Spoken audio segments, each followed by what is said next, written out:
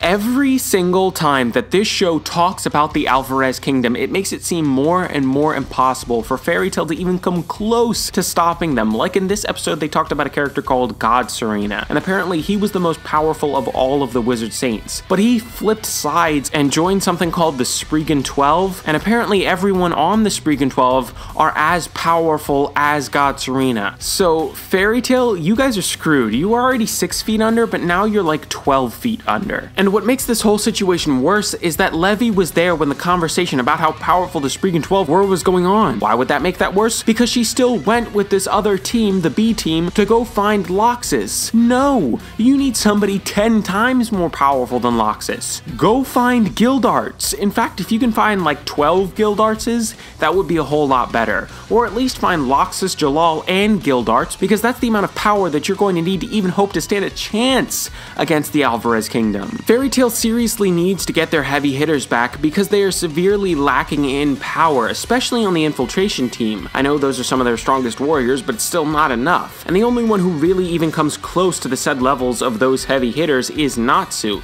You could probably also put Erza on that list, but we all know the truth. Natsu is stronger than Erza, even though every time they fight, Natsu tends to lose. Whether you agree with the statement that I made or not doesn't really matter at this point, because they're both getting wrecked by this teleporting messed copy. Not to mention that we got another antagonist stepping up to the plate to fight Natsu and Gray, because Erza and Lucy are currently unavailable at the moment. They were captured by this teleporting messed copy dude. Lady Brandish. Whew. She is actually a character that I remember from the manga because her appearance is kind of hard to forget. Anyways, from what I remember about her from the manga, she is ridiculously powerful, and Natsu and Gray will probably get one shot in the next episode. Anyways, those are really all my thoughts on this episode. Thank you all for watching this video. I hope that you all enjoyed. If you did, make sure to like, comment, and subscribe, and I hope to see you all in the next one. Peace out, everybody.